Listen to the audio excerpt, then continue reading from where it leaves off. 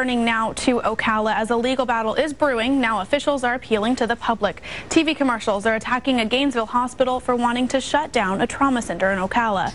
In this commercial, created by 60 Plus Association, UF Health Shands is targeted for suing to close the Ocala Trauma Center. Ocala Trauma Center opened its doors in December 2012, and they've been facing legal challenges ever since. Christmas Eve, they filed a motion basically to shut down our trauma center. And since then, we've been trying to gain and gather support for our trauma center so we can continue providing care for our community. And we're just saying we need to be heard to really present data on how we can improve the quality of care and reduce costs throughout the state of Florida.